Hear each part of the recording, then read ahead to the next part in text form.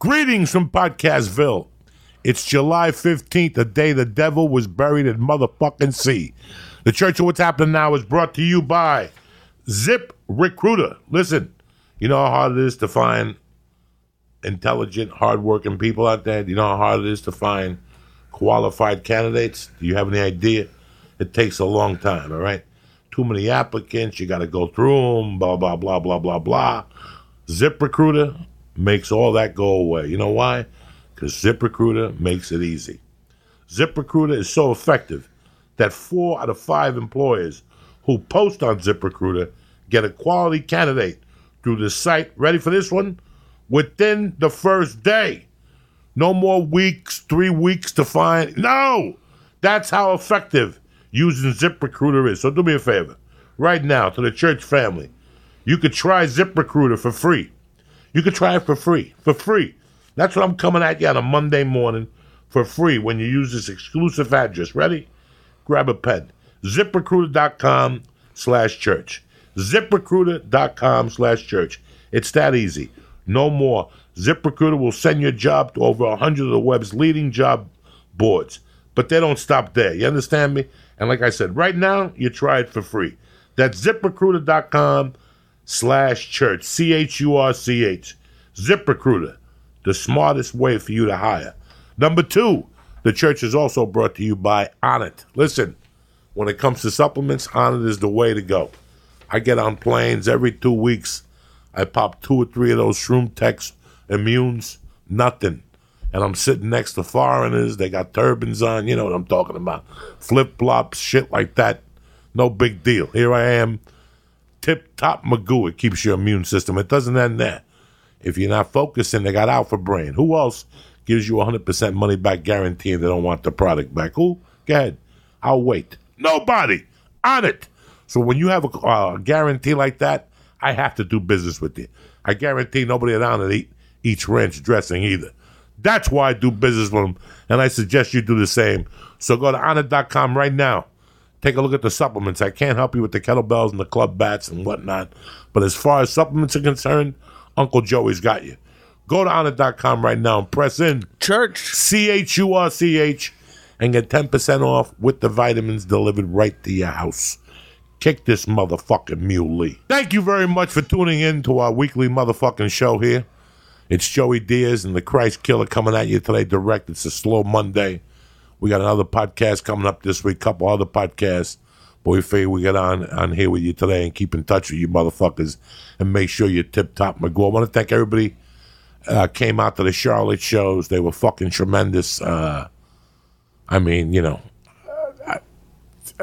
Just great audiences. From Thursday to Friday to Saturday, you guys were great. So fucking tap yourselves on the back for coming out. We had a great time. I had a great time. I want to thank Brad Lanning and Mike for opening up for me. Great fucking show. And that's it, and that's that. You know, it's funny. We do, 2 of these a week, fucking 8 to 10 of these a month. And listen, my philosophy is this. We reach out. We do the best we can. And pieces fall where the fuck they may. I can't. If I come here and I know I did the best I can and whatever, we made you laugh, maybe we touched on a subject, we did our job, okay? I don't know how the podcasts are going to be, and I don't know how you receive them. And to be honest with you, it's something that you never know. You could have Jesus Christ on here and not hear a thing, and then do a podcast about frustration, and people are hitting you up with fucking emails. So I never know. I never know what to expect. All I know is I come in here, and we try to fucking talk things over, and that's it, and that's that. I wasn't fucking around. ICE is in your neighborhoods. I just saw them fucking driving around before. If you don't have your paperwork correct, stay in. Mind your business. Listen, I've been in this country, 53 years, and I'm fucking walking around on eggshells today. So I'm not too happy about changing your last either. name? No, you don't trade your last name, but you got to look behind you. You don't see me fucking speeding today. Nothing. Nothing. I don't jaywalk today for the whole week. I ain't doing nothing. I'm minding my business. I might not even go over Laurel Canyon. That's how scared I am. 1 minute I'm driving, next minute I'm in a fucking hut in Texas with 50 Mexicans with masks on and shit, smelling like shit in that poor fucking place. Jesus Christ. Let them out, will you? They just let them out, give them roller skates, make them go downhill. You got 1,000 fucking Mexicans and mixed with Guatemalans and Cubans and God knows what else is in that fucking cage. Sweating all day. They got no T-shirts on. Their fucking feces are out. Jesus Christ. Whoever's in charge of this shit. Feces. Shit all over the place. Fucking bird shit. Just get the door. Point them in the right direction. Give them $8. Tell them if they come back, they're going to end up in Sing Sing and let them go. That's worse punishment than fucking keeping them in there, breathing their own fucking Mexican shit, eating peanuts, whatever the fuck they got in there. No Telemundo. Can you imagine being in there? No hablo, nowhere to sit. Fucking, it's amazing what's going on in this country today. But anyway, who gives a fuck about that? The real issues are us right now and how we cope with things. It's funny, I was talking about frustration, how we all get frustrated with ourselves and, listen, first you start frustration on the system or whatever you're lashing out at, your boss or your job, and then you throw the frustration on yourself and it just grows. Okay. So now you get out of the frustration zone. You have a long talk with yourself, you write down what you need to do to change, and you put your plan into action. Now what's next? You got expectations. This weekend in Charlotte, I learned something. I learned that my last year, I executed it how I want to. I stuck to my plan, and now I'm seeing the results. In Charlotte, I did 5 shows, and each show was better than the last one. I'm honest with you guys. I tell you, when I went to New Orleans, I had a bag of shit. In Columbus, I had good shows, but in Charlotte, for some reason or another, my energy was right on. The execution, the material was right on. I even got to improvise in the beginning of a couple shows because I had some people that I grew up with in the audience, and I wanted to explain to them, how I incorporate all that into my act and whatnot. I talked about the number 1 bus and growing up with the fucking junkies and all this shit. But my point is this, last year I got the opportunity to shoot a Netflix special, and you guys were very happy and you guys were very supportive, and I tried to work as hard as I thought I could work, but I did it all wrong. I put different pressures on me from different directions that weren't necessary. But that's not here or there. The most important thing was what I did about it. When I got on that plane, like I've said 1,000 times, when you see these guys lose in MMA and they're sitting on the mat and they're like, well, he got knocked out. Why isn't he getting up? He's fine. He's hearing a couple birds and shit and his vision's a little fucked up. He's thinking about the things that he did wrong. That's what that flight was for me. The night after I shot that Netflix special, and I want to thank Netflix for giving me the opportunity and everything, I just didn't prepare for it the right way mentally, and I fucked myself. That's it, and it happens in life. Even at the 27-year mark of comedy, or the 26-year mark where I was at that time, I fucked myself, and that's why we live and we learn. You're never going to stop learning if you live every fucking day. If you go for it, you're not going to learn. But if you live, even if you fail, you're going to learn, and then you could either give up or build yourself up and attack that thing that you had. And that's exactly what I did. I came back, and I knew the plan. I knew that the new plan was going to be, I was going to try to write 1 line every day, 1 line. And number 2, I was going to try to just perform at the Comedy Store. For some reason, I had put a fear in myself about going down to the Comedy Store and not trying new material. That was all bullshit. Those were excuses I just gave myself. At every level in our lives, we give ourselves excuses. It takes things to smack us to get away from those excuses. So the last year, and you could ask Lee, you could ask anybody, I pretty much stayed at the store. I think I've done 3, maybe 4 spots outside the store when I'm in LA. The store is my fucking grounded. When I'm in New York, yeah, you guys will love to see me at the Cellar, and I go to the fucking Dangerfields. Why? Because it's the bottom of the fucking barrel. It's the original room. It's 8, 10 people, and you got to work from a different perspective. You can't work from the perspective of your strength. You have to work from the perspective of your weakness. But anyway, when I came back, I set a plan in motion. I set the same plan up. When I reevaluated that Netflix performance and what happened and how I led up to it, it also made me reevaluate the podcast. And we stopped with the marijuana and we stopped with the edibles. It made me reevaluate where I was slipping in a lot of areas. And we executed it. I stuck to it. I'm only going to the store. I only want to follow Dalia. I only want to follow Ali Wong. I only want to follow Sebastian. I only want to follow Bill Burr. I only want to follow Ron White. And I only want to follow Joe Rogan. That's it. Plain and simple. Lately, I've been following Theo. That's exactly the way I like it. That's even better for me, a change in energy. Somebody with a draw, you know. These are the things I force myself to do. Do you know how many nights I'm sitting at my couch at 8:30 and I got to go do a spot at fucking 10 o'clock and I got to follow 3 eaters? You know what it takes for me to put my fucking shoes on those nights? And you know me, I don't just put my shoes on. I take a whole fucking shower. And while I'm in the shower, I'm actually getting into character, preparing to go to the fucking store. Preparing. Like, that's how seriously I take the store after 22 years. When I go down there, it's to go to fucking war. It's like going to Jackson Winklejohn. It's like going to America's Top Team.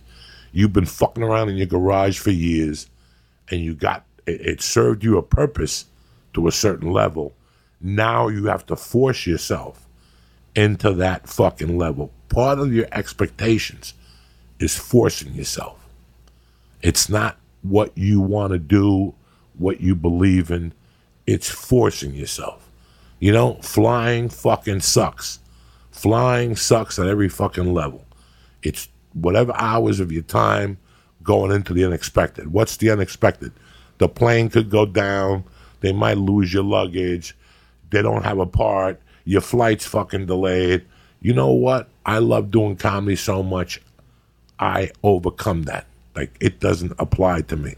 When I get on a plane, I go fucking prepared. I bring all my shit. So at not one point do I think about what's going on right now. I'm on a fucking tube that's closed, and I'm flying through the air at 40,000 fucking feet, which is pretty goddamn scary. I don't like doing that, but you do it. You force yourself to do the things you don't want to do. It's very easy for me to get in my car and drive 2 miles to Flappers, and on the way back, stop and get a fucking donut. And it's even easier for me to go to the fucking Ha, guys. Guess what? It's even easier for me to go to the fucking Laugh Factory, because all I really got to do is fucking go down the hill, hook a fucking left, hook a right, and I'm right in front of the Laugh Factory. I pull up, I give the little valet $10, and I tell him I'll be out in 15 minutes. And still, I refuse to go to any of these places. Not because they're bad places. Not because I don't like the management, I don't like the club. I love the fucking improvs. The improvs have made me who I am, work-wise. I work, 20 weeks a year at a fucking improv? But my workout, my home, my true soul, where I get to be a fucking animal and nobody says a word to me about it, is the Comedy Store. So that's how I wanted to train. When I go to the Comedy Store, I go to the Comedy Store to be a fucking animal. When you guys go to when I used to roof, for example, I worked for a company from Monday to Friday, and we did flat roofs. If anybody knows anything about what I'm talking about, there's probably roofers listening to me right now. We did flat roofs, and we specialize in ballasted roofs, which roofs are made from rubber, and then you put rock on them to hold them down. You have to you have to flash all the pipes and the fucking air conditioners and the heaters and all that shit. But basically, you lay the fucking thing down, you put the rubber, you put rock on top. On the weekends, I would go to neighborhoods. Because in Colorado it always hails. I had a wife, I had a kid. I think at the time as a roofer, when I started, I made $600 a week. I was making $15 an hour, whatever, times 40 hours a week, whatever that is. Yeah, that's 600. That's 600 a week. I was making 600 a week. That's 2,400 a month. They were paying me cash. So I was basically making 2,400 a month. So to supplement my income, I would roof on the weekends. And I would roof residential homes, a garage with a fucking house, an extension. Now, most people look at those houses, a regular roofing company would look at those houses and say, if I bid it, and I did it, it would take me 4 days. Well, guess what? Me and another guy would do those houses in 2 days. We would go up there on a fucking Saturday, tear off the existing roof, fucking take all the nails out, clean the fucking wood, put the fucking new rubber on it, leave it overnight, then the next day come back and put all the shingles on there. I don't know how many fucking square feet and how many packages of shingles there were. I can't remember now. But I know between me and him, it was a lot more than what a whole fucking company would do with 4 guys in 4 days. Okay, when I was doing the rubber roofs, we were doing 40 square yards a day. And we were tearing up also. We were tearing up a 32,000 year fucking double black tar roof.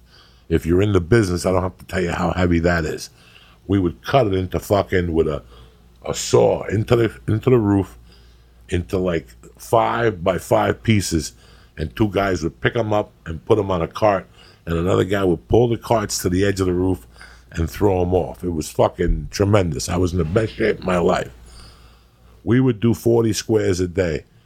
That was my brother-in-law, and the reason why he owned 40 to some people, you're like, Joey, how many people would you have on this crew? We had 5 motherfuckers on this crew. That's a lot of work every day for fucking 5 guys. But if you know anything about my brother-in-law and how good of a worker and a roofer he was, we could have probably done 60 squares a day with 1 extra guy if you would have let him. But you have to space out the jobs. You have to space out the jobs unless you're that busy. He wasn't that busy. It was a 1-year commitment on this roof. So we said, fuck it. We'll fucking, take our time on the roof. My point is that on the weekends, I could have done those roofs in 4 days. I did them in 2. I went there to work. I knew that I had to finish this by Sunday at 7 o'clock for us to get a check, because we had regular jobs on fucking Monday. We had regular jobs on Monday at 8 o'clock. So what I'm trying to say to you is, when I went on these jobs on Friday, on Saturdays and Sundays, I was a fucking animal. We would put the radio on and not even talk to each other. There was no jokes. There was no nothing. We would eat on the run. Like when I went down the stairs, and when he would go down the stairs, he would go, "Are you hungry? Yeah, bring up a sandwich." We wouldn't even take an hour for lunch. We were fucking animals. And we didn't give a fuck. It was a different game. Do you understand what I'm trying to say? When you work for yourself and when you work for somebody else, it's 2 different head fucking spaces. You'll really learn what labor is. So when I'm on the road, it's a different mentality. When I'm at the store, I'm going down there to try new material mixed with old material, and I got to follow 8 fucking killers. When I'm on the road, I follow an MC who's just starting out. He may be doing comedy 1 to 2 years, and I got a feature act in front of me that could be of any denomination. He could be a headliner for all the fuck I know. But when I'm at the comedy store, you see 5 headliners in a row before I go up. That's tough work. That's tough work. I got to make sure those 5 guys aren't doing something that I'm doing, something in the same vein. Plus, my job when I go to the comedy store, as much as I don't want to be as honest about this as I can, because I don't want you guys to think for me it's a competition. But when I go to the comedy store, there's 200 people in the original room audience. And I go there to do one thing and one thing only. That's my practice. I go there to be remembered. I go in there just the same way I go in there for a comedy showcase. I don't go in there to destroy the room. I go in there so I stick out from the 12 comics you're about to see that night. Are you with me in a way? So I understand. With the roofing, it makes sense. Like with a full-time job, they have to space it out. They don't want to kill you. When you're doing it on the weekends, you only have 2 days. You want to get it done. I get that. Why is the mindset different and doing a full hour in a club than it is at the store? Because at the store, they're paying $15, and they might not even know I exist. They're coming to see Chris D'Elia. So they might go to see Bobby Lee from Mad TV. They might go see Ali Wong from her movie on Netflix. When they go to see you on a weekend as a headliner, they go specifically to see you. Right. So to me, who has no experience headlining, to me it makes that you'd want to do more, like you'd want to do better on the weekend because they're coming for you. I want to do good all the fucking time in my world. Okay. At this 28-year mark that I'm doing comedy, it's like the Godfather said, men don't make mistakes. Women and children make mistakes. Men don't make mistakes. At this level, I know in my heart that it's a percentage game. But at this level, I always want to do the best that I can. At the store, when I go on the road, I have to give you $28 to $30 worth of funny. Okay. Worth of funny. When I go to the comedy store, I go there to be remembered. Got it. So do you think your set might not that it wouldn't work, but it wouldn't feel the same as a headliner? Like if you did what you did at the store. I do what I do at the store for 15 minutes. Okay. When I'm in a fucking room, I'm doing 50 minutes. Okay. So it's two different worlds. Okay. It's two different comparisons. When I go to the store, I take a headline set and I eliminate all the fat and I just give you punchlines. Got it. When I'm at the club, I got to talk for 15 minutes. So the pacing is different. Got it. I try to keep that pace up. I'll have a fucking heart attack than I do at the comedy store. Okay. When I go in the comedy store and it's 15 fucking minutes, I go up there to kill that motherfucking audience. Like I just told you. I go up there to be remembered.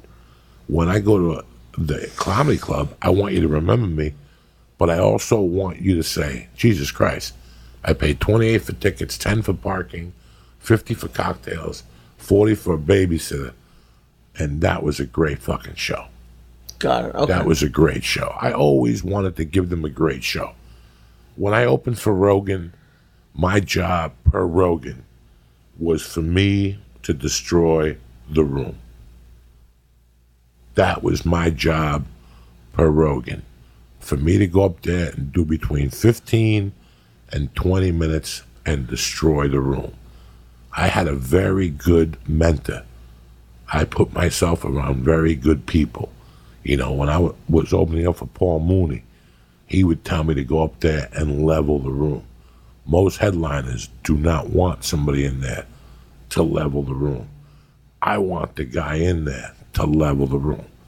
I want the feature act I bring on the road to level the room, whether it's Dean or Fucko, you know, the skinny chick with the skinny pussy, Kate Quigley, or fucking, Matt Fultron. Matt Moltron or Simone. I encourage them to fucking level the room. If not, I'd go to fucking, what's the open mic that closed in Hollywood? Marty's. I'd go to Marty's and take the worst kid and put him in front of me if I'm going to look like a star. No, I want the guy in front of me to shine. And I want the MC to fucking shine. I want them to get every dollar's worth of a show. That's why I like to travel and bring feature acts that I know from Hollywood, because I want them to get more value. I really like bringing women with me on the road, because a lot of guys bring dates, and the dates look at like they're telling them all about Uncle Joey's crazy, and 10 minutes into my set, the date doesn't like me. I want the date to get something out of the show. The girl in front of him was pretty fucking funny. Got it. I want the girl to get something out of the show. I just don't want... That's why I like women opening up for me. Because even if they don't like me, the girl says, well, that girl made me laugh. Got it. So, I mean, I guess what kind of what you're saying is whatever happens at the store before and after you really doesn't impact you. And when you're on the road, it's like you're in charge of the whole night. When I go on Mitzi Shore constructed the Comedy store for it to be a lab for comics. It's a college for comics. It's a 4-year to 7-year program. I just read an interesting article in the LA Weekly. It was published maybe 3 years ago about the dude who stuck up for the dude who was hitting Mitzi, who's a great guy. I shouldn't be portraying him like this. Anyway, He always opens up the store every night. He's an old guy. Right, yeah. I forget what his name is. I know what you're talking about. And he was talking about how the Comedy Store is a 4. Argus Hamilton. Yeah, there you go. Great guy, phenomenal writer. He spoke about how his Comedy Store is a 4 to 7 year education. He's not lying. And that's after you do 5 years at your fucking neighborhood comedy club. Like, it's not just getting on stage there. It's the watching. It's the electricity. It's the feeling the vibe.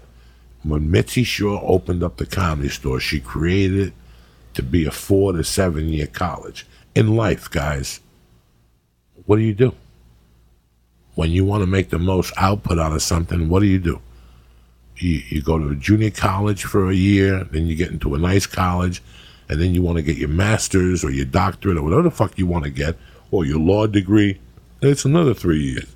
So it's 7 years of your life, no matter what you do. If you join the fucking Navy and you want to fly fucking jets, you still got to get a college education. Then it's another 6 fucking years in the Navy before you can fly fucking jets. So that's 10 years. You got to be dabbling around. I may be wrong by 2 years, but I think if you go in as a college graduate, you go in as an officer. So no matter what you pick in this life, you're going to have to put time in. And when you think about the time, you go, oh, fuck, I'm going to do it and double that. Once you're there, you're enjoying it so much that you're sitting back and you go, I'm going to get to that level, but for right now, I'm going to enjoy where I am. That's the hard, that for me, that's the hardest thing about almost anything. No. I'm not good at that. That's the shit that'll kill you. That you have to look at those guys like Bill Burr and Sebastian and Ali Wong and Joe Rogan, or the people that you work with in your field that are top-notch in your area, and go, guess what? That guy ain't got dick on me. It's just going to take me 10 years to catch up to that guy, but I will be there. And the longer that I've been in this town, the longer I've seen it. What do you think? That fucking TCOWHN just walked here off the field, off the plantation in fucking Louisiana? TCOWHN's been in LA a long fucking time. Kicking it around. MTV, this, that. TCOWHN has been kicking it around for fucking years. He just didn't walk off the fucking, Katrina Lodge. Bobby Lee has been walking around as long as I've been walking around. I still remember Bobby Lee, coming up from San Diego. I mean, you guys have heard the stories. This is a journey. You have to look at it and go, interesting. I'm not there, but I will be. I will be. What does it require from me to get there? That's where the notebook and paper are essential, where you have to write down that you want to be where that. Do you fucking guys, I'm a fucking ex-fucking cokehead. You guys know that. Do you think in my cocaine stupor, if you guys know anything about cocaine, or have you done cocaine, or if you have a relative that does cocaine, name fucking the word patience anywhere in that addiction. There's no fucking patience in that addiction. That's why you do coke. You're sitting around all day, and even through the cocaine, I had enough logic that I would look at Rogan and go, I don't know if I'm going to get there. Like, I would open up for Joe. When I was opening up for Joe from 2000 to 2010, guys, for 10 years, do you guys really think that I had my eyeball on fucking headlining? You didn't? Not in a million years. Really? I was such a lazy sack of shit that I was pretty content and just featuring for Joe. People would call me and make me headline, and I'd headline, but it wasn't something that I was aspiring to do. 10 years ago? I was very happy opening up for Joe. Wow. Because I didn't go to Montreal. I didn't go here. I was never included in anything. All I was doing was booking movies. Somebody put a thing on Facebook the other day. on one of the church pages that they can't believe how much TV I've done over the years, and that now when they see me, it tickles them. Right. From Law and Order SVU to the Meatball King on the Kid Show to I did all the Wizards of Waverly. I did fucking, Cold Case. I did all those shows on CBS, and I did co-stars on all those fucking things. And people Scare Tactics has been playing a lot lately. Oh, okay. And I did 4 or 5 episodes of Scare Tactics maybe. They've been playing lately, and people have been hitting me. Oh my God, I got home fucked up the other night. I saw you in an episode of Scare Tactics where they hid the cocaine in the cars. And I had to get the cocaine from the kid. It was me. The episode I taped the other night, because the other night I couldn't sleep, and I woke up, and the episode was just about to come on, of me and the guy who shoots Tony Montana in the bar in Scarface, who I talked about the story that he was an extra. That's how I found out, because I got to work with him on Scare Tactics. He owned the garage. Some guy came in for a job. They gave him a job. And then he finds cocaine in the door panel. So he tells the guy from Scarface, while the guy from Scarface goes to call the cops, I come in with another bodybuilder guy, and I tell the guy, it's my coke, we're going to shoot him. And the kid's fucking shaking. Oh, my God. Oh, and they showed the other one when I went into, the kid goes, but my dead grandmother. And I'm like, fuck your dead grandmother. They beep out the fuck your dead grandmother. It's ridiculous. And I was thinking about when I was doing those shows, it had to be 2002, 2003, 2004. Jesus. Here I was doing movies, TV, opening for Joe, and I knew the producers of that show. So they would just call me and say, you available next week? Yeah, we're going to write a sketch for you. So they would just write sketches for me. I would fly from Burbank to Vegas. They would shoot. They would shoot on Thursdays. I would go from Burbank to Vegas on Wednesday, spend the night, get fucking hammered. They would give me per diem, like $65 per diem. Oh, shit. I'd buy a half gram of Coke and a pack of cigarettes. And I'd fucking shoot the next day. And then they give me $65 per diem again. And then there used to be a club in Chicago. And they used to have a direct flight from Vegas to Chicago. Okay. And I would, Riddles. KJ Riddles was the name of it. It's closed now, but Kenny's still alive and kicking. He looks good. God bless him. Riddles used to book me for $800 a weekend for 4 shows to headline. And I would, Friday and Saturday? Friday and Saturday. Wow. And it was fucking king, because across the street was White Castle. Oh, shit. Next to it was Shake and Bake. Oh, Steak and Shake? Steak and Shake, Oh, whatever my the God. fuck it is. And then down the block was a hotel, and they had a sushi place. And every time you ate the sushi in Chicago, it's not bueno. You wake up with splinters in your throat and shit. Oh, my God. And monkey shells, and you got a rash. But I would destroy it. And then there was a cheesesteak place. Okay. Like those sausage sandwiches. Yeah. That would deliver, and they were fantastic. And I had such a great relationship with them that I called them as soon as I landed in the hotel. The steak and cheese place? Steak and cheese place. And they deliver a sausage sandwich, the hot beef with the sausage. Yeah. And the combo, And, as they call it. and I would give him an extra 20. He'd give me a couple pills and $10 worth of marijuana, and he'd make me a pipe out of aluminum foil at the restaurant. Oh, my God. That's how many times I would go to Chicago, to KJ Riddles. Holy shit. And you were and at that point, And I was you could headlining. see yourself doing that for the rest of your life. Oh, yeah. I was that much of a fucking dead piece of shit. Like, as long as I did cocaine, got a couple gigs with Rogan, got a couple headlining gigs here and there from time to time to make like $800 or $900 for the weekend, I'd be happy. Wow. So you kind of, it wasn't, I guess patient isn't the word. You were content, but. Dog, how? I got no parents. I lost a little fucking girl. I lost a daughter because I was a loser. I went to prison. Where in my mindset was I prepared for today? I never saw me headlining and people buying tickets in my life. I was lucky enough just to be included.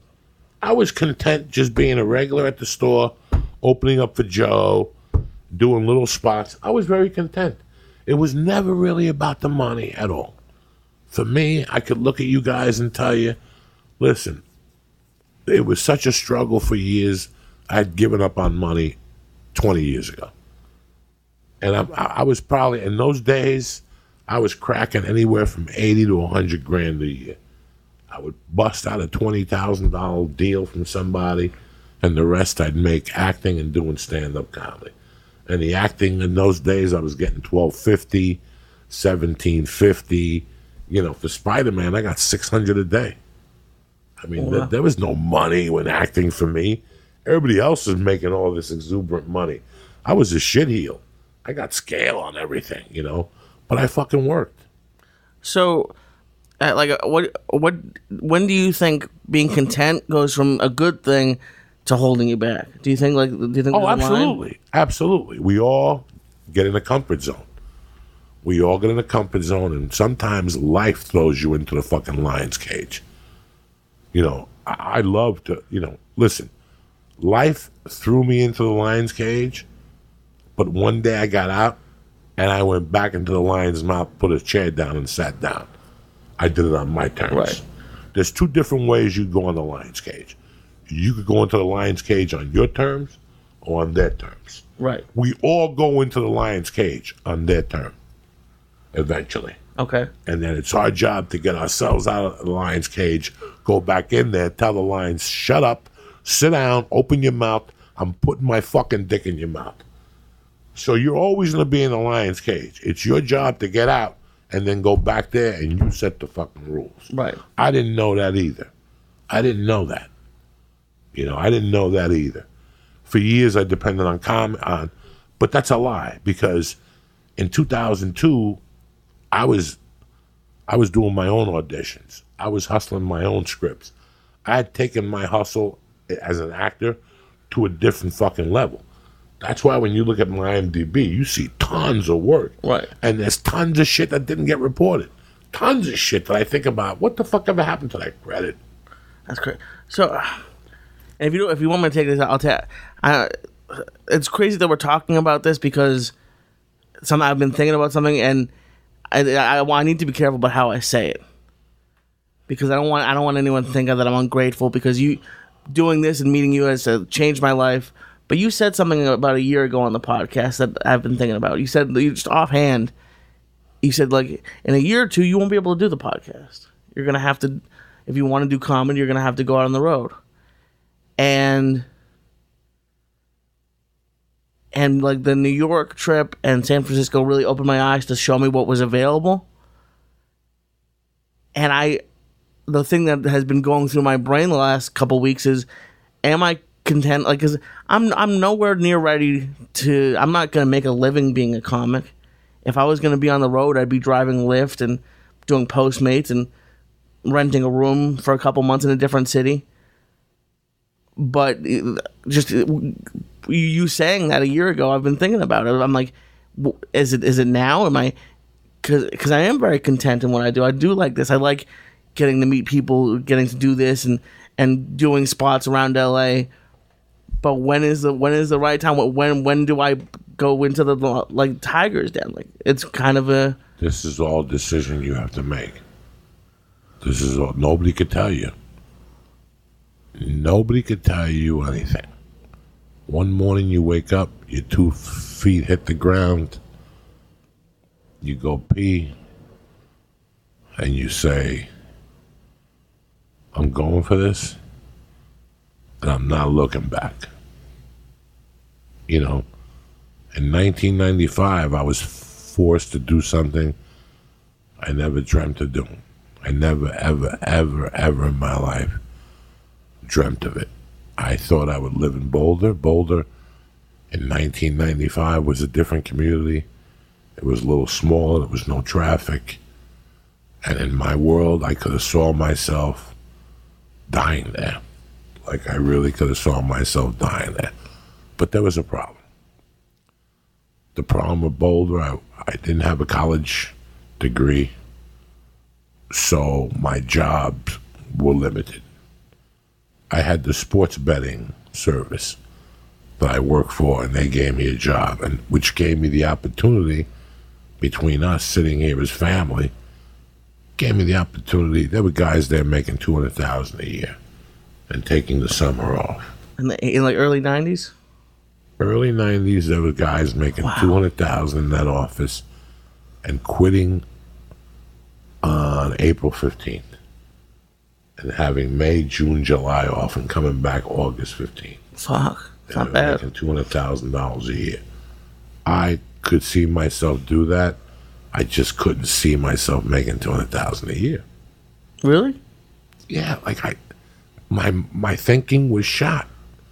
You know, like I was a felon. I had all these strikes against me. You know, my parents. I had all this stinking thinking. I had all this shit, this mental baggage that I was carrying that would never thought that I would be one of the top salesmen in there.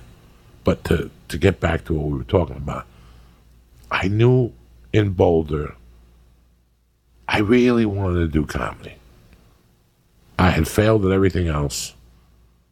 Or not even failed at everything else. There was nothing else I really wanted to do. It took me a month to make my decision that I had to leave Boulder because I was going to end up in jail. I was going to do something stupid. They were going to force my hand, and I knew it. I know me. And then life throws signs at you. You know, I'm writing that book right now, and it's like, the Sacred Heart School for Boys I went to was an orphanage. The fucking street we moved on, Given Terrace, before it was Given Terrace, it was Given Orphanage. And it fucking burnt down. We lived close to a cemetery, you know. The girl telling me her mother died in the 8th grade. All these things were a sign to me that I was going to lose somebody very special to me. I was always around death, you know. And I didn't see the signs because I was a youngster and I didn't like thinking about death, you know. But in life gives you signs.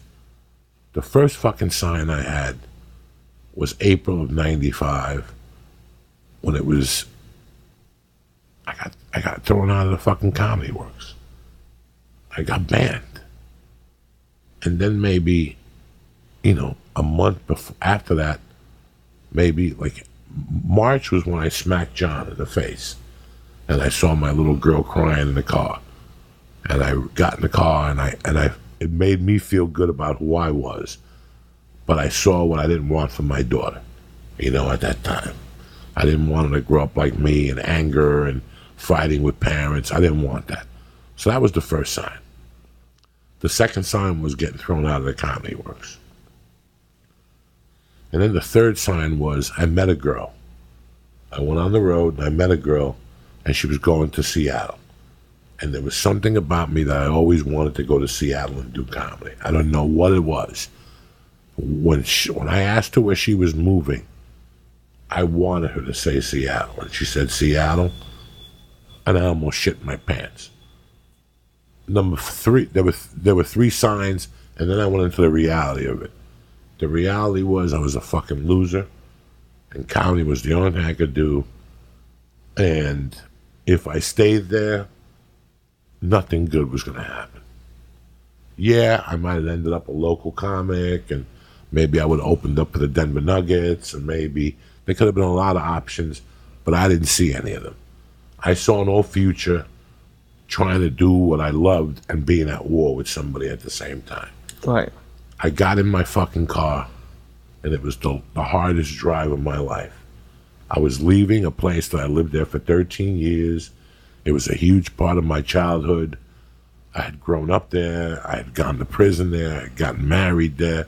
There was so much of an emotional attachment to me being there. But at the same time, I really wanted to pursue this. I didn't want to pursue stardom. I didn't want to pursue Hollywood. I just wanted to let me know that I could stick with something and that I could be a productive member of society. What's a productive member of society? A guy that makes $40,000 a year, pays taxes, and doesn't get in trouble. That's all I wanted. And I thought that comedy could get me out of trouble. It pulled me out of Boulder. When I sit here across from you and I tell you that I've been out of Boulder for 24 years and that I cannot ever believe I found the strength to leave Boulder. I could use New Jersey as a comparison in 1983, but who am I kidding? I was forced to leave. I forced myself to leave. Boulder was where you are right now. When you called me from New York, what did I say to you? You're having a good time? And I go, you're seeing how normal people live. Right. You're seeing how you should be living. Don't worry about the money. It all happens. It'll come to you there. This is how you should be living.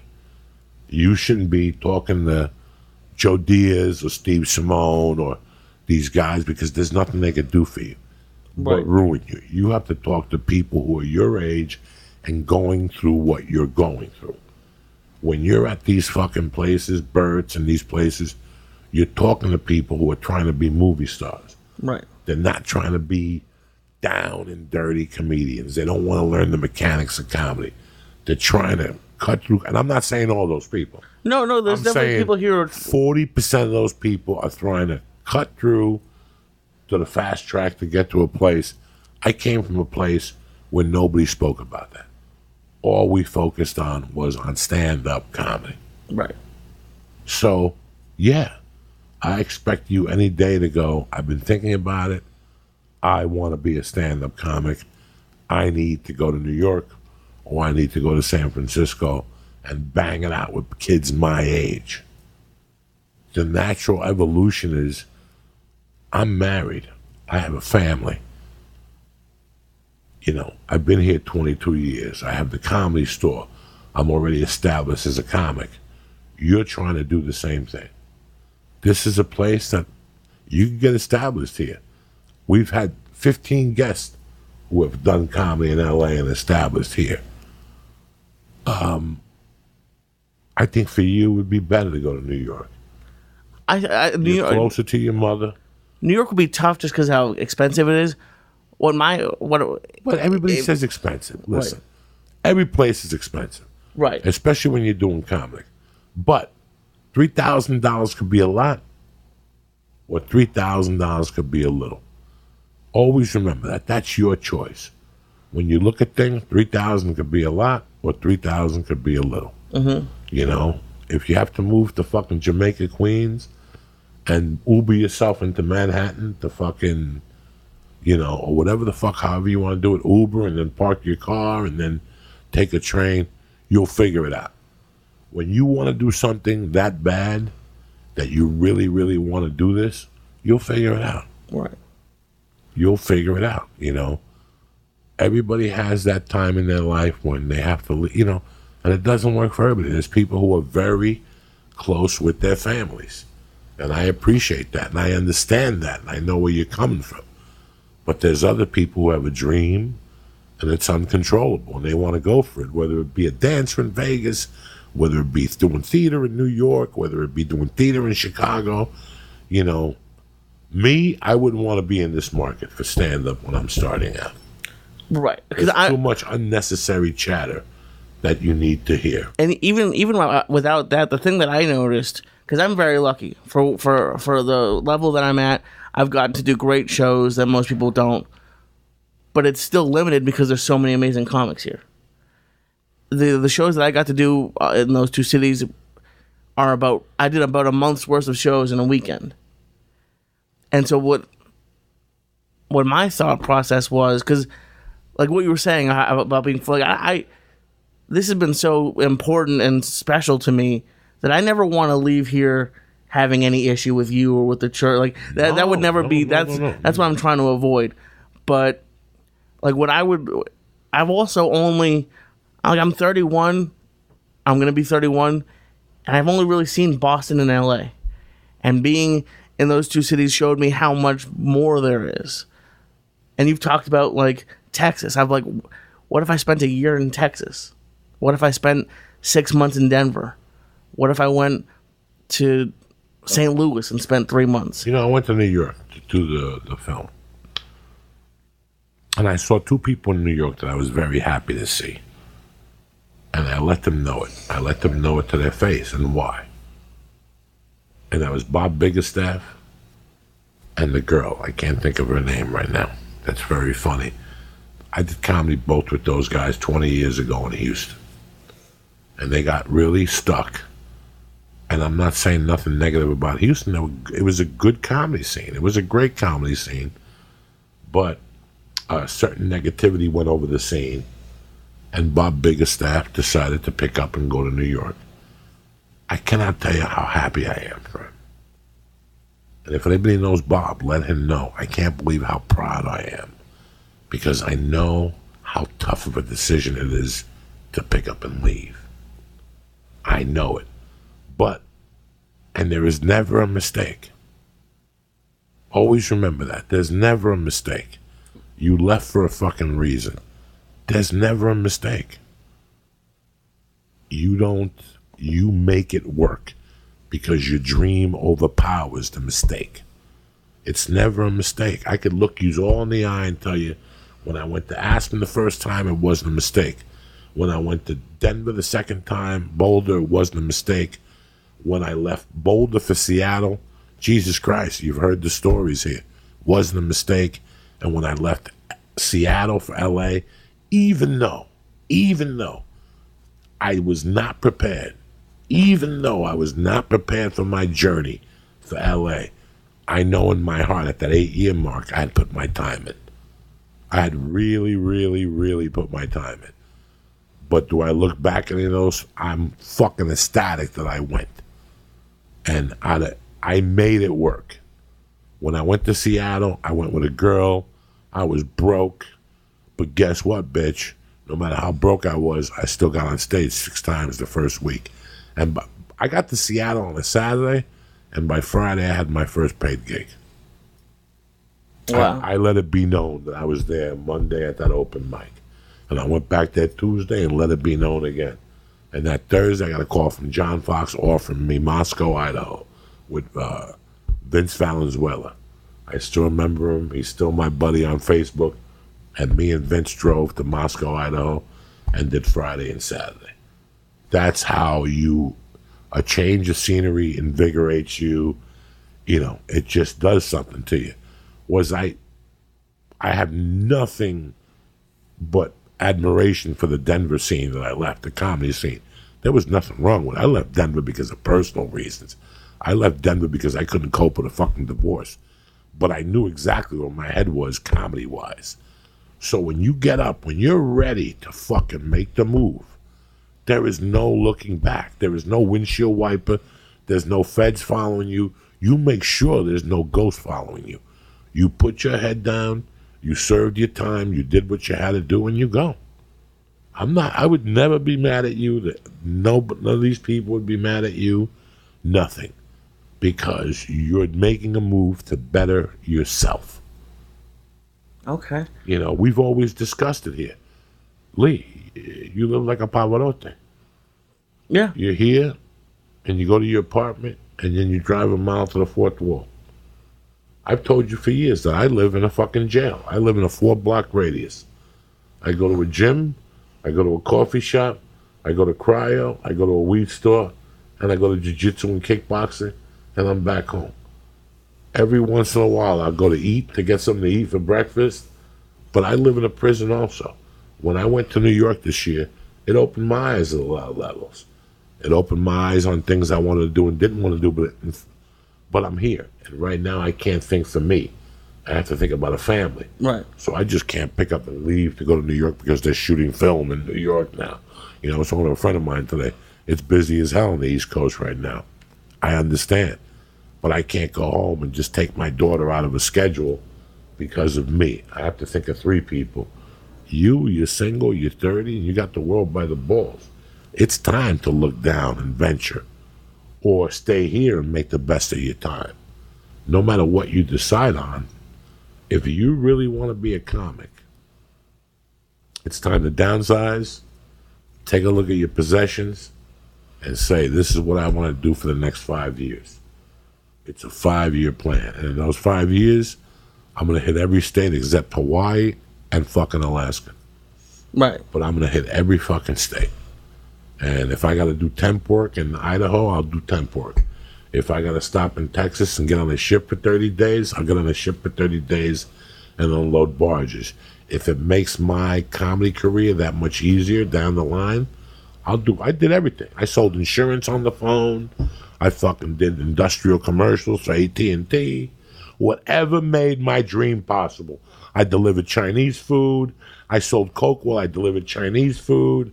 I did construction. You know, whatever you have to do to get your dream going. That's what makes those jobs easier. That this isn't what you want to do all your life.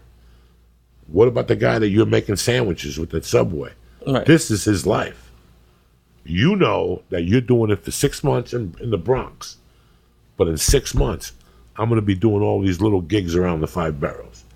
And I'm going to be picking up $50. Don't give yourself an unrealistic goal and go, I'm going to be at the Comedy Cellar every night. Right. With Louis C.K. That's why I was, because I loved New York.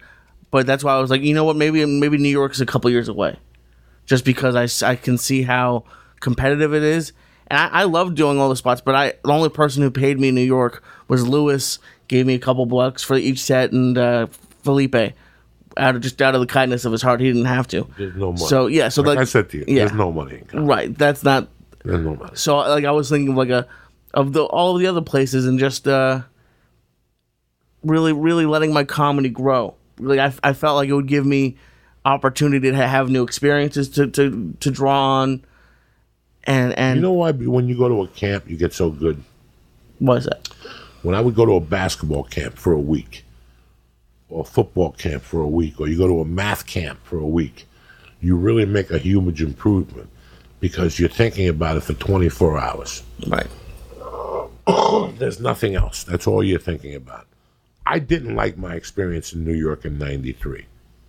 I didn't take full potential of my comedy experience, but the experience I did take, what I did do, I wasn't very happy with. I really wasn't happy with, just because I didn't get the most of it, but I knew I wasn't going to get the most out of me. It was, I don't like to say the word competitive. It was just tough.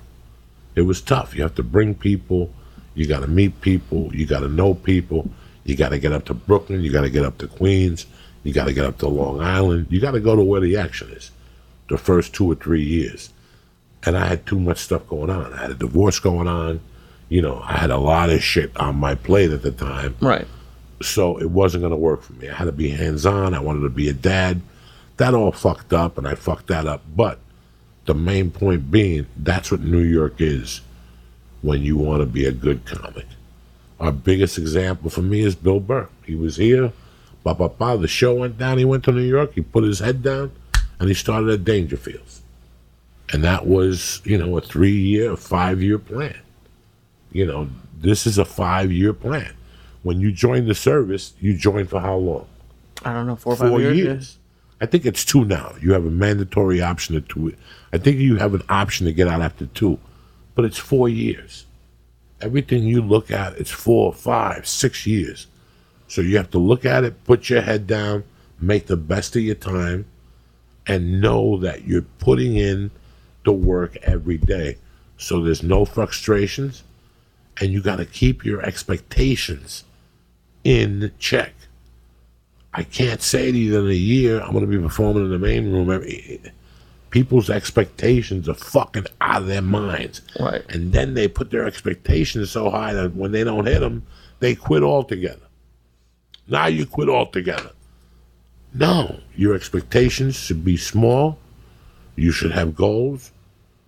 You should hit all your goals every week. Every week is the same. Every week is the same. When I was in Denver, I had a schedule. Monday, the Australian bar and fucking whatever that thing was close to Wyoming. Tuesday was the Comedy Works. Wednesday was Club 56 and Club 52. Thursday was El Torito. Friday was a guest spot. It was a 2-hour fucking drive, but it was a guest spot. And Sunday was a fucking bar at 8 o'clock that followed a line dancing class in Arvada, Colorado. And that's what it was. And I didn't miss it for anything. I didn't miss it for anything. I snorted coke. Yeah, when I finished there, oh yeah. I did more drugs than fucking Whoopi Goldberg and whatever. But that I did. I stuck to that every day. If you ask me what I do every week, today, I do the same shit every week. Monday I lift, Tuesday I box, Wednesday I Muay Thai, Thursday I lift, Friday I Jiu-Jitsu, Saturday I take off with the family, Sunday I go to open mat, I write every day. Any day I don't have to be somewhere at 12, I'm at the coffee shop at 9 writing. Why? Because it's a discipline. It's a discipline. You got to get out. It's a discipline. You can write, but I can write in my house. You're not going to write in your house. You got to get out. You got to get out to invest that time, All these things are a discipline. This is what you are, your own personal CEO. Everybody wants to be a CEO. You're the CEO of you. You're the CEO of you. Does the CEO do the same shit every day at 5? That guy's got a multi-million company. At 5 every day, he's at the fucking gym, What does that take? He's in bed every night at 10. He doesn't care if Shirley's going to suck his dick. He doesn't care if Tony's going to fuck him in the ass. He doesn't care if the Boston Celtics are playing. He doesn't give a fuck if New England is playing. He doesn't give a fuck if it's his wife's mother's birthday. He's in bed at 10. And nothing changes. Nothing changes. It's the same shit until you get to that destination. Then once you get to that destination, you rewrite it. Okay, I don't need to do this anymore, but I still need to do that. It's a constant evaluation. And that's why expectations should be attainable, just like goals. And if you do the work, you'll attain them, and you won't get fucking frustrated. And that's the formula for the fucking week this week. Like I said, this week we have another podcast on Wednesday and Thursday. We didn't need to do this podcast today. I could have held you off till Wednesday. But no, I do the same shit every fucking week. Then like that, there's no misunderstandings. When you sell shit on the phone, whether it's insurance or stocks or bonds, you have a script. Okay? I'll leave you with this. You have a script. You get comfortable with the script and you become the salesman of the month. And then one day you go, you know what? I got smart. I'm not going to use the script no more. And you don't use the script anymore and your sales go down. And you go, what the fuck did I do? Why are my sales going down? Because you went off script. Your life has a fucking script. From Monday to Sunday, you should have a script. And you know what? I know it's boring. I know you really don't like doing it, but it's the same shit every week. For you to look up and go, in 5 years, I'm going to be where that guy is, this is what you need to do in 5 years. And guess what? You probably won't be where that guy is in 5 years. That's the joke. But then you'll reevaluate and go, I'll be there in 3 years. And I'm going to continue doing what I'm doing, just a little fucking harder. And that's it, and that's that, motherfuckers, okay? Do not forget, July 27th, I'm doing the working out with Uncle Joey at the Ice House. And then August 9th, I'm at the Lincoln Theater in Washington, D.C. There's still a couple tickets left. The Borgata on the 10th is all sold out. I'm only doing one show because I got a bunch of family coming down. Real quick, before I get out of your fucking hair, I want to thank our sponsors, number one being On It. Been there for us for fucking close to 660 fucking episodes on it. Why? Because I believed in them as much as they believe in me. When it comes to On It supplements, they're as good as gold in my house. Whether it's the protein powder, whether it's the oil that you put in the coffee, my wife's been using it for her joints, the fucking Shroom Tech Sport, the Shroom Tech Immune, or the Alpha Brain. I'll bank my fucking soul on those things.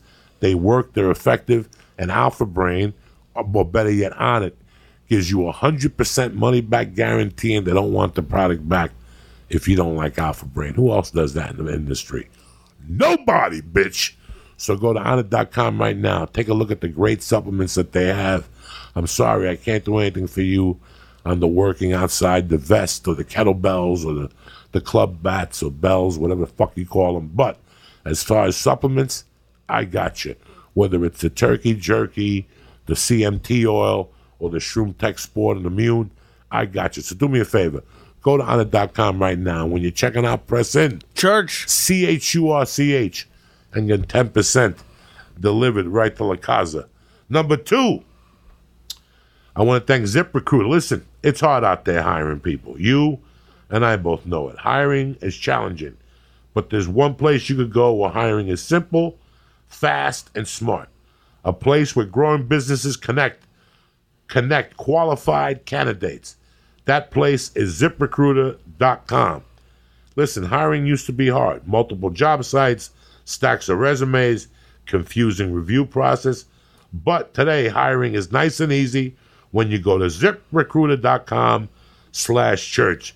ZipRecruiter sends your job to over 100 of the web's leading job boards, but they don't stop there. With their powerful matching technology, ZipRecruiter scans thousands of resumes to find people with the right experience and invites them to apply your job. As applicants come in, ZipRecruiter analyzes each one and spotlights the top candidates so you never miss a great match. ZipRecruiter is so effective, you ready for this one? That 4 out of 5 employers who post on ZipRecruiter get a quality candidate through the site within the first day. You know what that means? Time. And you know what time is? Money.